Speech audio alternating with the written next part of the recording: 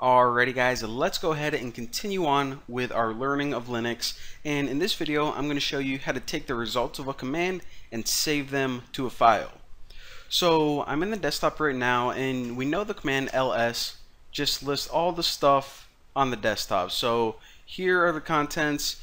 However, what if we wanted to take this and save it to a file? And it's not only ls, you can do it with pwd, whatever these commands return.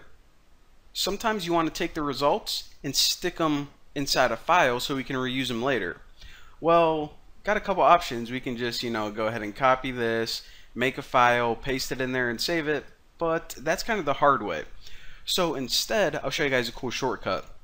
So I'm going to type ls, and we already know that this command, it returns all this stuff right here, and if I want to save it to a file, just use the greater than operator and name your file whatever you want. I'm going to name it bacon. So now you see it creates a file called bacon with the results of whatever command we typed in. Pretty sweet. Now something I want to point out is this: if you ever run this command again on the same file, for example pwd bacon, and you run this, any content that was already in that file is going to be overridden. So if you thought that it was just going to take the results of this command now and tack it on to the end of it, you're wrong. It takes it and overrides all the stuff that's already in there. So I'll show you guys, if you actually want to append to the file, then what you can do. So let's just go ahead and get the results of ls back. So we got all that, and now we want to run pwd or any command and tack it on to the end of this file.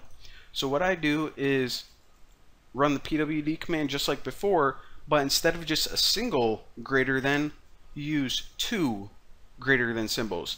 This means don't override it, just get the results of pwd and stick it onto the end of bacon. So hit enter and check it out.